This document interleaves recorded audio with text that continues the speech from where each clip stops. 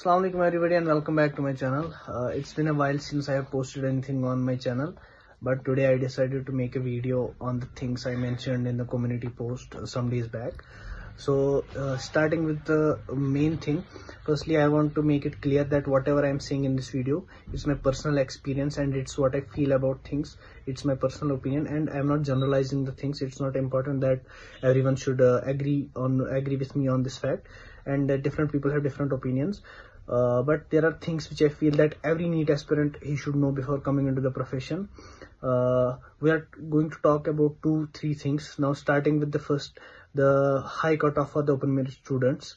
In NEET 2024 it was very high. It touched the sky high, and open merit boys with 648 marks, they only managed to get into GMC Handwara or GMC Udhampur.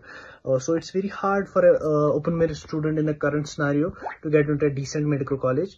And by saying this, I'm not accusing the category students, be it SC, ST, EWS or PWD.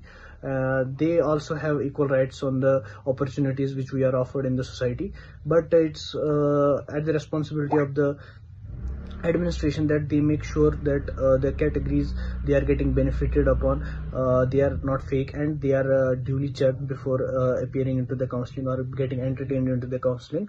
So this is the thing that I wanted to share. And the main purpose of this video is about the fake marketing of the MBBS. By saying this, what I mean is that every NEET aspirant must have experienced that in the preparation phase itself, he is fed with the stigma that if you fail to clear the NEET, you have failed to meet the social norms, social standard, and you have failed to prove your worth to the society.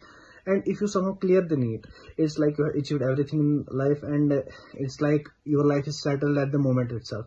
Both these things are wrong. I will make you understand by an example.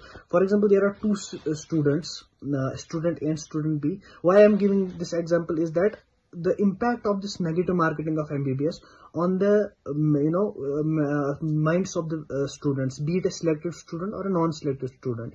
I will show you that how the negative marketing of MBBS impacts the minds of both selected as well as non-selected students. Firstly, let me give you an example. There are two students, student A and student B. For example, they both get enrolled in the same batch in PCB, and now after they appear in the NEET exam, the student A gets selected and the student B, he is not able to clear it, right? Now let's have a look on the student A.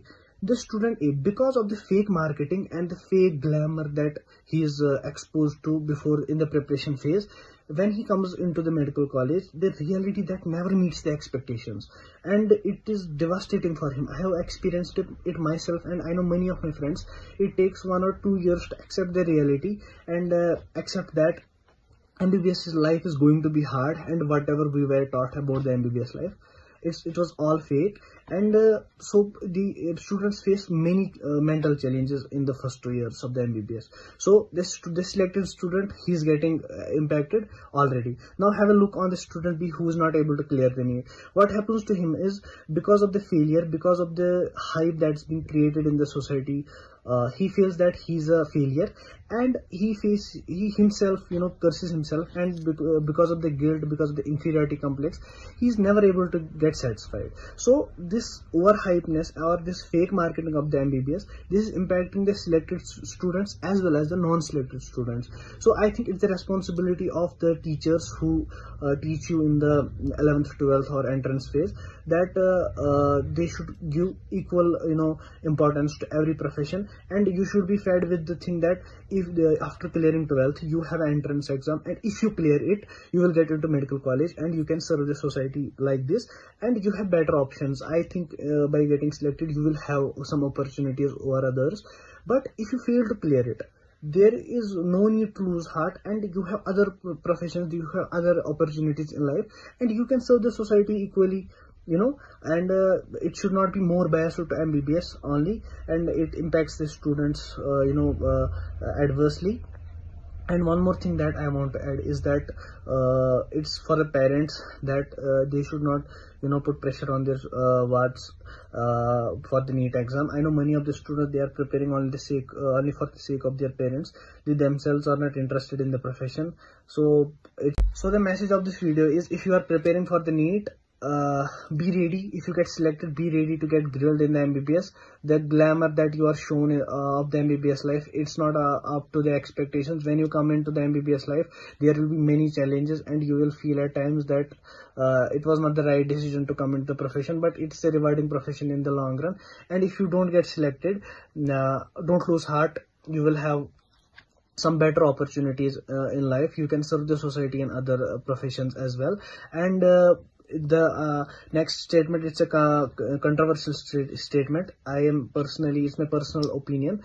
I don't think it's worth taking so many drops for MBBS. I think, for example, if you take 4 or 5 drops, I've seen students after 4 or 5 drops, they come into MBBS. So at 23, 24, they enter into the first year, and by 30, they are graduated. So you yourself feel that at the age of 30, you are not even PG, you are not earning anything. So it was not worth to take so many drops and so many years after coming into the MBBS, so much hard work. So there are other professions to look for, and in whatever profession you are, best of luck. Give your 100% in that profession, and you will surely serve the society and other domains, right? So best of luck. Take care of yourself, take care of your mental health, take care of your parents, and best of luck for your future adventures. Allah Hafiz.